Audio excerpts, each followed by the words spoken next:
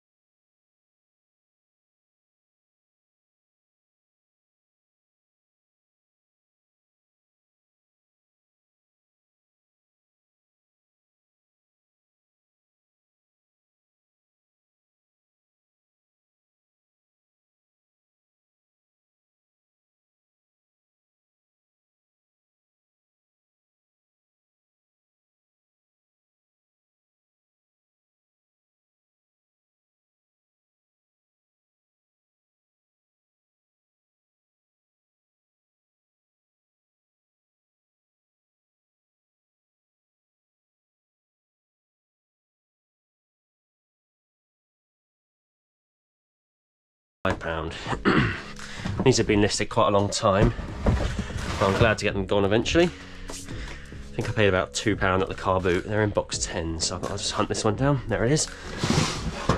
Box 10. These ones it. Nothing too special. Geox, quite a well-known brand. They probably sat around for about 6 months or so, but really nice condition, so I thought there's got to be some money, at least 20 quid.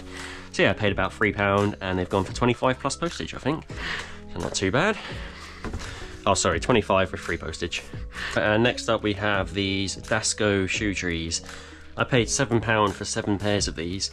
I've sold all the rest apart from 4, so I think I've sold the others for £15 each, and then I just wanted to get rid of them, so some guy offered me 30 quid for 4 pairs, which is, you know, pretty decent, seeing as I only paid, like, they owe me about £4. So yeah, these are in box 23, just here.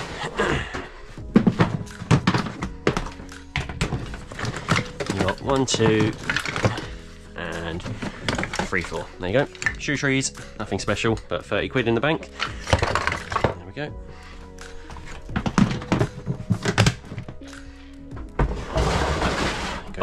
So this is second to last, this one here. This is the Bose Soundox Series 2. This is sold for £75 with £7 postage. I'll just get it out. It's in box number 3 over here. This one's a really juicy sale, this one. There it is there. So it's the Series 2, it's got the curved edges. Old school iPod connection, 30-pin connector. It will also say Series 2 there. If you were to pick up the Series 1, you'll probably get about 30-35 quid with the remote and cable. But the Series 2 is actually really desirable. People seem to pay up big money for them, especially if you can get it in white or silver, other than black. I think black you might get about 60, but in white or silver, like I've done, I've got £75 for that. And you can also tell it's Series 2 by the remote. It's got the skinny remote instead of the wider one. So yeah, £75 with £7 postage. And I paid £20 from Facebook Marketplace, so lovely flip. And lastly, we have these Nike Flex Lite 2 ice skates in adult size 10. But if you ever find ice skates, you've probably got about 50-60 quid in them, usually 45-50 maybe, depending on their condition, their size. The smaller the size, usually less price, but adults you can usually get over 100 quid for these. So I'll just pick them out now quickly. Here's a lovely clock drum I picked up at the car boot. It's quite quirky. Paid £10 for that. Hopefully it'll sell one day, but it's been sat around for quite a while now. Here's the skates. So as you can see, lovely condition, really lightweight, not much rust on the blades at all, hardly any scratches actually, lovely boots. And these, brand new, I saw someone get £400 for these on eBay, which is absolutely insane. And I picked these up in a charity shop for just £12.50, and I have sold them after about 2 months of listing for £165. So lovely, a lovely profit item, and not all charity shops know the price of things because they definitely underprice these. I spoke to the buyer and he's actually going to convert these to roller skates in the summer, so that's obviously something they do. Yeah, I'm happy, I get my money, he gets his skates, so excellent sale.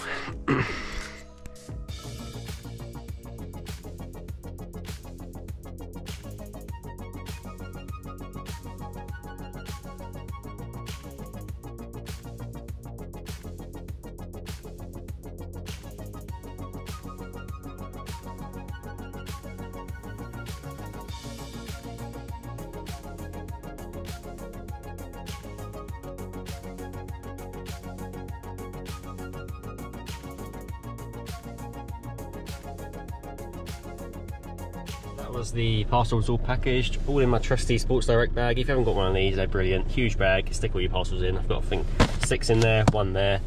Yeah, so I'm just going to go and drop them at the shop, and then I'll be off to Petersfield for a little charity shop run for you. Enjoy. Right, so we've just arrived in Petersfield car park. It's completely rammed here. I don't know why it's so busy on a Monday morning, but it is. There's like hardly any spaces at all. Anyway, we'll see what we can find. It's quite a rich sort of area around in Petersfield, I like to think anyway. So hopefully we'll find some decent things, unless they're stupidly priced, which they usually are, but sometimes we'll get lucky, so we'll see what we can find. Enjoy.